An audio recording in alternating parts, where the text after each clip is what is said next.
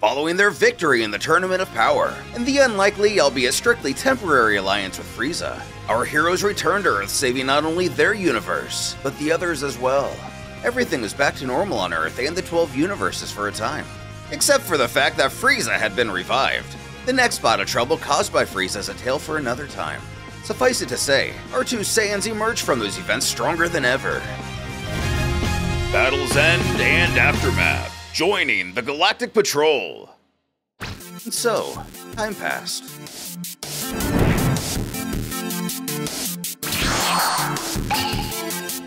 Zipping into West City, at Capsule Corp to be specific, Vegeta scowls at Goku wondering where he's been, to which our happy-go-lucky hero can only utter, "Oh, you know."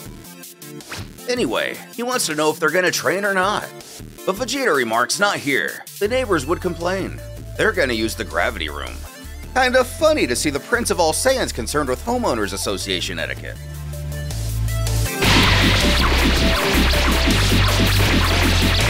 While training, he wants to know what happened with Goku and Ultra Instinct. And nothing much. He hasn't pulled it off since the tournament. So this means he can't tap into it at will? What a useless technique! Our hero guesses not. No shortcuts in training, huh? Just gotta keep grinding away. His training partner replies, especially because he never intends to fight by his side again. Which is fine with Goku, because he prefers taking enemies on by himself. As the pair are interrupted by the beeping of an intercom, a voice requests Vegeta and son Goku to come outside. Bulma, she's gotten an urgent call from Hercule. But what could Satan possibly want? Exiting, I always forget how Vegeta no longer uses a spaceship for his training. They inquire the scientist what's up. Who's not quite sure yet. Some mysterious gang showed up at Hercule's place and it sounds like they're kidnapping Boo. But kidnapping Boo? The prince huffs that she surely jests. It's easy to forget, but that creature is incredibly powerful. However, Goku doesn't find this so funny. This must mean they're looking at a new villain, aren't they? Though it's hard to say. It's worth noting Vegeta isn't sensing any powerful energy signatures. Either way, and much to his annoyance, Goku guesses they'd better go check it out. Reaching out his hand, he'll teleport him there. But Vegeta isn't touching that thing, even with gloves on. He hisses for him to get going on his own. He can fly to Herculopolis, which I guess is the alternative of Satan City, in 5 seconds. If only Vegeta could use instant transmission, too. However, since that'll never happen, Goku's just left with his feelings hurt.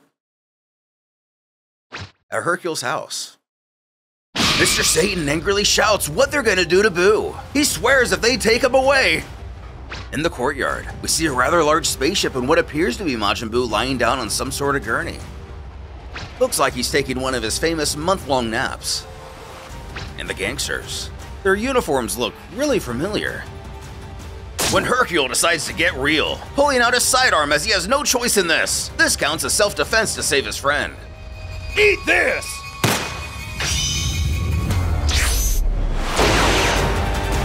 Though having the dexterity and speed to shoot the bullet mid-air, the alien holsters his weapon and calmly reiterates to Hercule that he just explained who they are.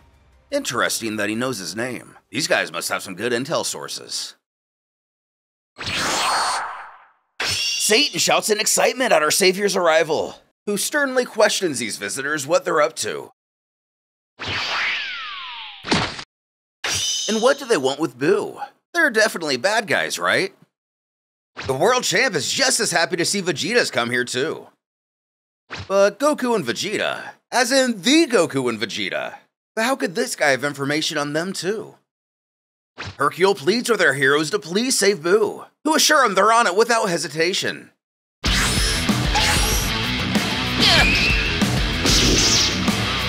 Easily dispatching the gangsters around Boo.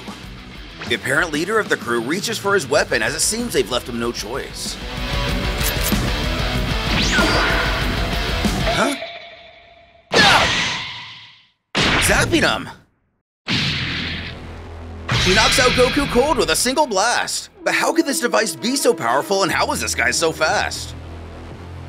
In less than a blink, he's then behind Vegeta as he sets his sights on him next. He says he's sorry, but he's taking a short nap too. With both warriors unconscious, the man directs his men to carry these two onto the spaceship as well. They will aid their cause. He'll explain everything to them back at HQ. When we see the emblem that tells us who they are, they must be Anytime Fitness recruiters.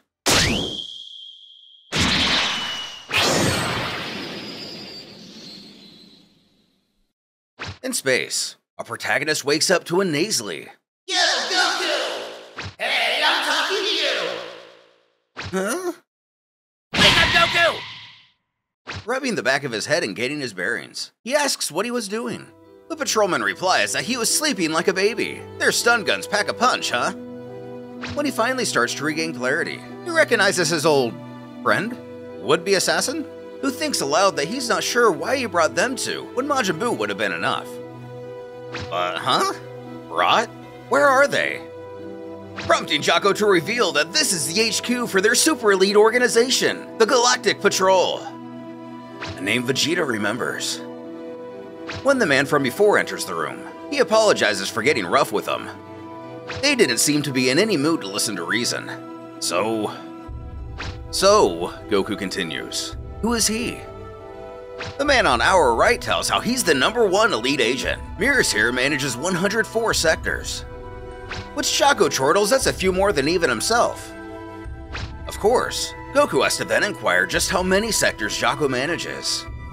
Which, 3? But if this guy is so elite, Vegeta wants to know what he needs from Buu. Bringing our focus back to the plot, Maris explains that due to their own negligence, a dastardly criminal has broken out of Galactic prison. To recapture this villain, they require assistance from a certain individual. Impatiently asking who this individual is. It's someone who slumbers within their Majin Buu. The Great Lord of Lords. 10 million years ago.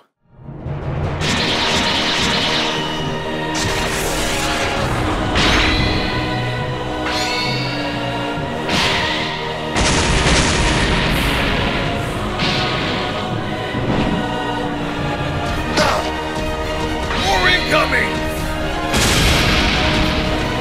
Great Lord of Lords!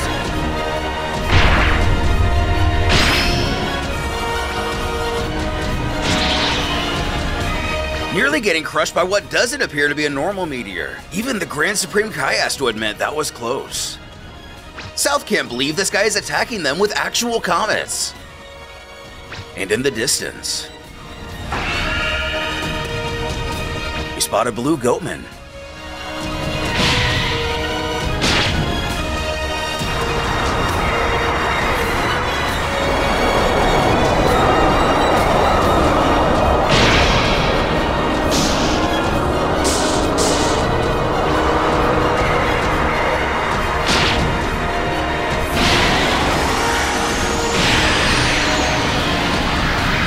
Using a technique similar to the Spirit Bomb, though profoundly more malicious and parasitic, the villain destroys another planet according to the South Kai.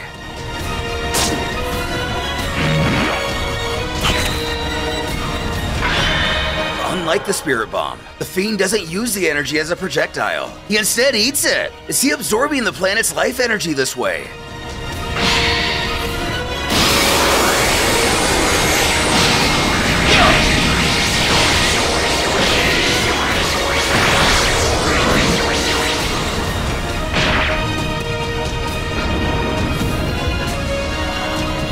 Firing a surge of lightning in every direction. It looks like he just got even stronger. Even the Lord of Lords thinks this is it.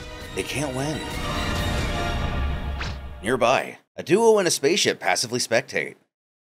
At this point in time, these guys are known as the Galactic Police, the predecessors to the Galactic Patrol.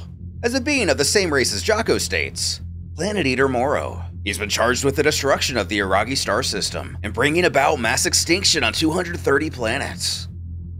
Seeing his strength firsthand, the other comments how this villain is as mighty as they say. Indeed, a terrifying foe.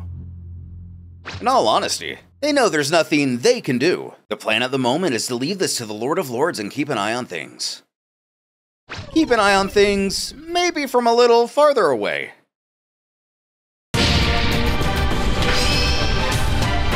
As as the monster closes in. If his power grows any further, they'll be helpless to resist. If only they could do something about his magic.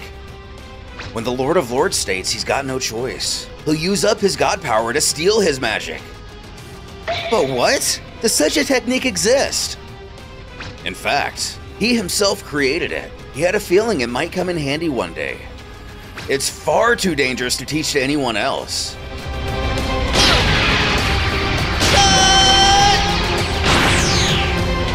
As the deity powers up, South warns that he mustn't put so much of his strength into it.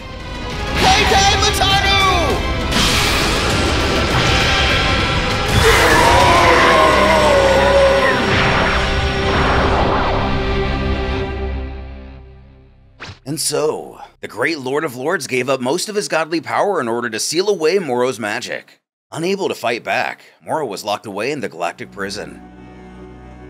Well, Moro was still a capable fighter, even without magic, so he was sentenced to death. Unfortunately, nobody could actually kill him, so he was instead given life imprisonment. Vegeta queries, and so this Moro is still alive after 10 million years? Alas, yes. In Goku's words, this guy is old. The short version is he managed to escape prison, huh?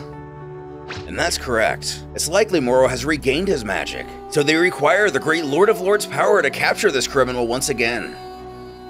Although this is well and interesting and all, Vegeta wants to know what any of this has to do with Buu.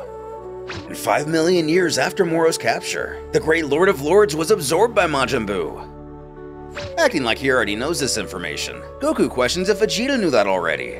Which is possible, but both in the anime and manga, this detail is revealed through a private conversation with Old Kai and Kibito Kai.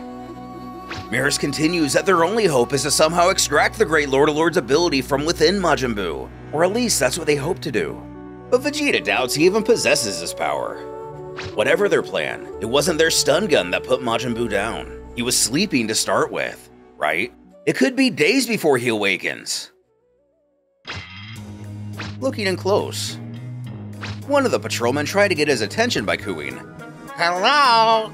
Rise and shine? Going full-blown Undertaker, Buu chokeslams the man and throws him into another officer. Talk about tossing and turning. Snoring away. Jakub wants to confirm that nothing will wake him up, but that's just the kind of guy he is. Mirrors rubs his chin and mutters, that is a problem. Still, they haven't actually ascertained Moro's location yet, so they're on standby. When Goku gets the bright idea that since they're here anyway, how about he and Vegeta help catch this guy? And if that's not too much to ask, but Goku assures they're happy to. Sounds fun, right Vegeta? For him, all this means is they had the audacity to drag him here, now they're asking for a favor? Mirrors tells how rumors of the two have reached them. They're supposedly quite powerful. To which Goku coyly giggles that he doesn't know about that, since there are still stronger people out there in the universes. They even ran into another Saiyan recently, something Mirrors wants to hear all about. Vegeta can't get something off his mind though. This Mirrors. He couldn't read his ki, but he's far from weak. He didn't just exploit an opening, he was agile enough to get the drop on him in an instant. That speaks to his skill.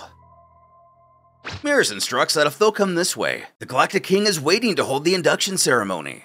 But the Galactic King? Who's that? Calling Goku a fool, he reminds that he was there when he fought Universe 6. Ringing a bell in our hero's mind. That octopus-looking guy. Who furrows, he's no octopus. As Goku goes to shake his tentacle, as stated during their last encounter, and that's no tentacle. Jakub takes exception to the Saiyan's casual nature. What are they, old friends or something? Know your place! Moments later, the king gives a speech. This induction concerns son Goku, also known as Kakarot, and Vegeta IV. They are hereby appointed as special members of the Galactic Patrol. Their tenure lasts until the escaped prisoner Moro is captured. They will immediately be dismissed if they are found abusing their authority. Examples of abuse would include cutting in line to buy a parfait, claiming relevance to an investigation, flaunting the Galactic Patrol symbol in order to hit on girls. After the list of condemnable offenses goes on in this manner, Jakub surprises both of them with official uniforms. They got one for each of them. Somehow, even more blunt than Vegeta, Goku stammers that he doesn't want to wear that. Acclaimed Jakub can't believe. This uniform is the pride and joy of the Galactic Patrol. Plus, the design is super cool. Again, the Saiyan expresses his disinterest in the gear. It actually looks hard to move around in. The GP relents. However, the rules do state they need to bear their symbol, as they appear to scribble something onto their gis. Recreating them perfectly, our heroes are actually kinda embarrassed by them. But anyway, Jakub congratulates them on their induction. As their Galactic Patrol superior, he'll be showing them the ropes. First, their victory pose goes like this, another thing that doesn't interest the duo. While he goes on about the different poses, a group of patrolmen come sprinting down the hallway. Inquiring of the commotion, Miris turns to them and asks what's going on. A short green alien informs us that the Macareni siblings have stolen something again. But again, they never seem to learn.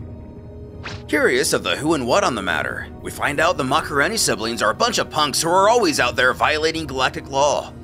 Near the doorway, we hear Miris explain that they still have some time, so he'll go out and resolve this himself, to the great relief of his comrades. They have nothing to fear if he's on the scene.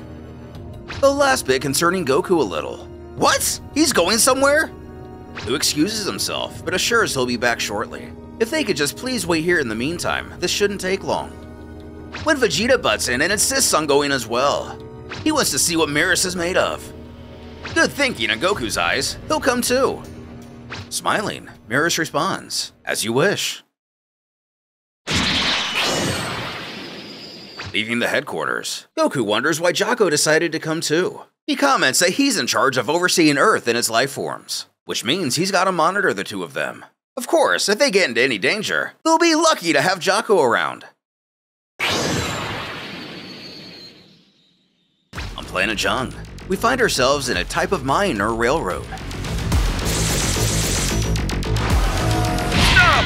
In the name of the law! A man on the train shoots down the pursuing Paw Patrol. Looking close, there are 3 assailants in the cab. These must be the Macareni siblings. The little one on the right chuckles. That was the last of them, big bro. Said bro chortles back that the mounted forces didn't put up much of a fight. Inside, little bro has used his key to subdue the conductor and his platonic sheep companion. The others chatter that once they sell off this cargo, they'll be rolling in dough. As his sister shouts out for him to look, that ship up there. The Galactic Patrol. He should have known. He'll shoot him out of the sky. Meantime, he commands Getty, little bro, to keep an eye on them hostages.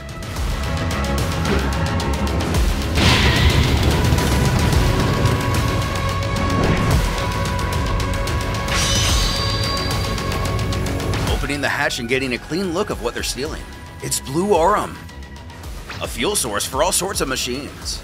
Like how on Earth, they've got sky gold, Jakub guesses. Ironically, Goku just rolls with this comparison and questions if it's worth a lot. And it's pretty valuable, but it's really bad if criminals get their mitts on it.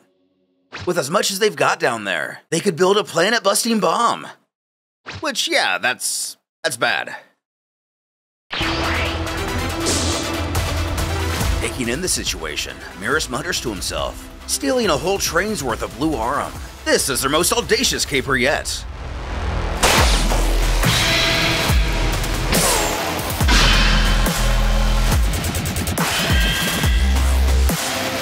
When Big Bro decides it's time for a train top battle, he taunts, "If it ain't Miris, it's been too long, friend." We find out this man's name is Pasta. The patrolman spouts that he's not punching out today until the 3 of them are locked up in Galactic prison. Prompting the spaghetti westerner to throw up his hands and surrender. This was just him saying hi. He'd never actually go toe-to-toe with them. And if that's the case, he needs to throw down his firearm. Confidently agreeing to do so. Glances over his shoulder. The tracks are changing up ahead. He's able to sneakily do something to his gun as Miris demands he hurry up. Whoops!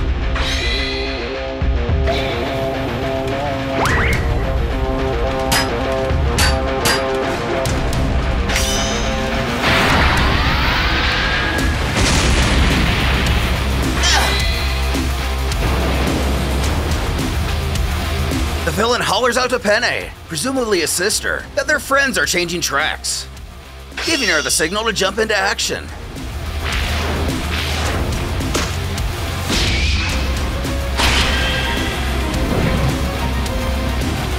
She's able to stretch out her arms like an Namekian to pull the switch to allow the three of them on one course, and the Galactic Patrolman stuck on the other.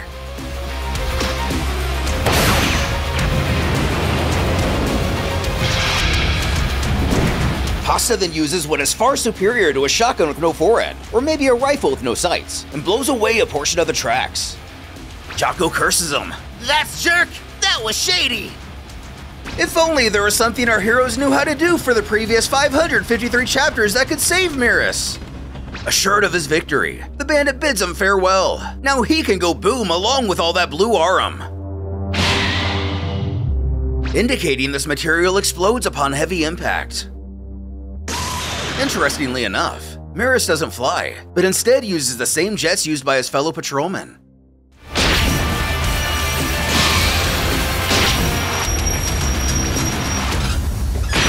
But how is he fast enough to subdue both Goku and Vegeta, yet not know how to fly? He contacts Agent Jocko. He's requesting a retrieval of the blue arum. Their mission is not done yet.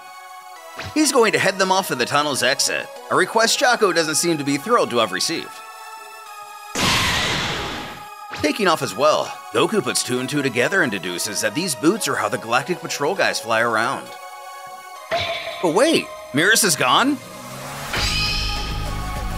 Looking over to the other side of the tunnel, he's already over there.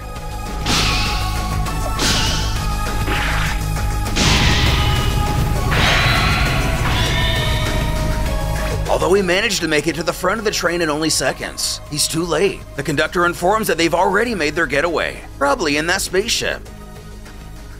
When Jocko notices something horrible. The cargo's gone too! The blue arum!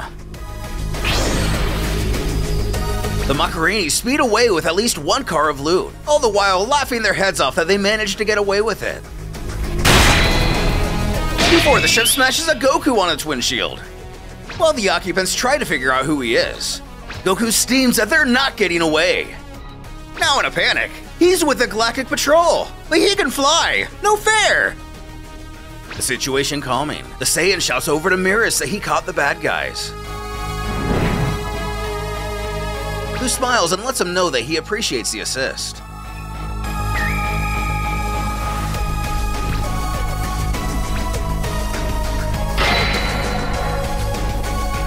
However, Jocko isn't the only one here with a good eye. Vegeta can tell that Miris had already tampered with their spaceship, ensuring they wouldn't get far. So even if Kakarot hadn't caught them, it wouldn't have mattered. Stopping the train took priority because he wanted to save the conductors. So how did he have the time to sabotage their ship? Somehow he missed that. With a couple of innocent lives saved. And a few criminals back where they belong. Jocko jubilantly giggles that this is what happens when they tangle with the elites. Though Goku's social ineptitude, or in this case Grace, has to point out that he didn't really do anything. Cutting right to it, Vegeta comments that Miris could have saved the day even quicker, couldn't he? He's hiding his power, right? His eyes don't lie. Although he claims hardly. Yes, he wanted their spaceship too, so he let them flounder a bit longer. But hiding his power? No. The prince supposes he isn't capable of capturing this Moro on his own then. And he's afraid not. He may be the #1 in the Galactic Patrol, but Moro is in another league altogether. A statement Jocko takes a bit of offense to. He continues, Moro's power knows no limits. But Goku asks if this means he's getting stronger and stronger. That's exactly what he means. So if they don't capture him soon, things will go from bad to worse. As the pilot receives a report of some kind, but where and what squad could it have come from? It doesn't mean much to us, though it's explained that the Kusea squad was out scouting and they got a lock of Moro's location. About time for our hero. Passing through sector KT-40. This is pretty interesting to Miris. He didn't get as far as expected. Turning to Jocko, Goku wants to know what direction that is. Something he's actually pretty good at, directing him to his left. Goku has a bit of a secret weapon when it comes to these sort of things. He's gonna do a search of his own. Confused, the patrolman turns to Vegeta. What does he mean? It means he can maybe sense the criminal's key if he knows where to look.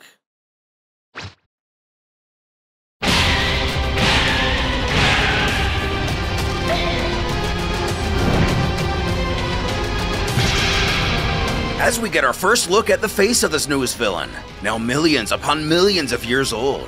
How powerful can he really be? Can he really stand up to our heroes? Or will this be an open and shut mission?